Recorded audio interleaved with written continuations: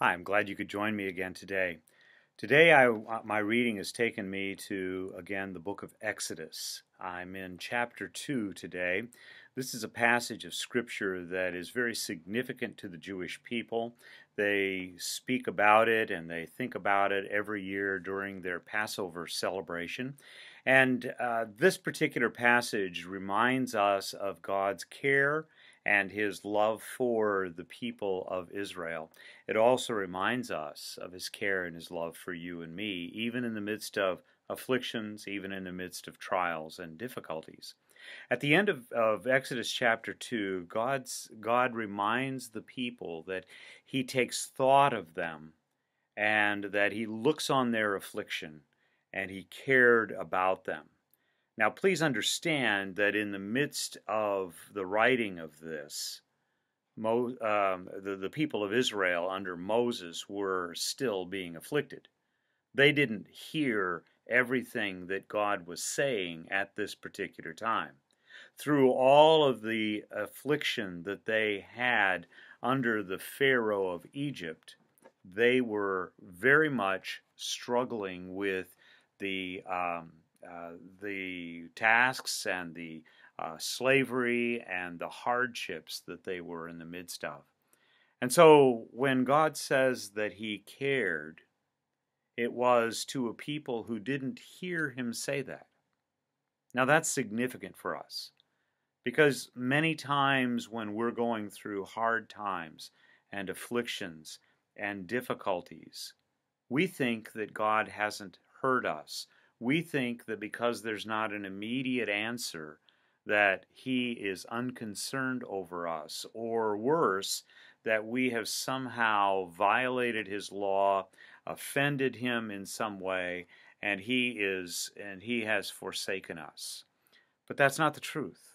That's not what this passage teaches. This passage reminds us that he is constantly concerned for you and for me. And that's what we need to take away from this. The people who were afflicted in this particular time had not had a specific word from God for a long time.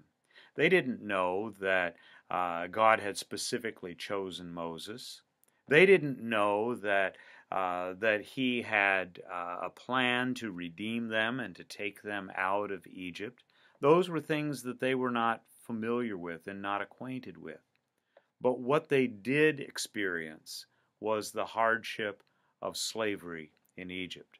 The taskmasters, the whips, the heavy labor that they experienced in that particular time. And so even though they were multiplying, and that could have been understood as an evidence of God's blessing, yet it probably was insufficient for most of those people. The midwives saw that, as we talked about in chapter 1, but most of the people probably didn't recognize that God was in the midst of this, working his work in the hearts of the people there. He would bring Moses later on.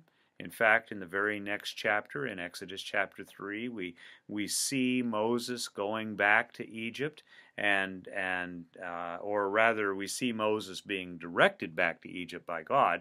He doesn't go back until a little bit later, but in those particular events, God is taking a much more forward role where everyone can see him. But at this time, he's still in the shadows. He's still behind the scenes.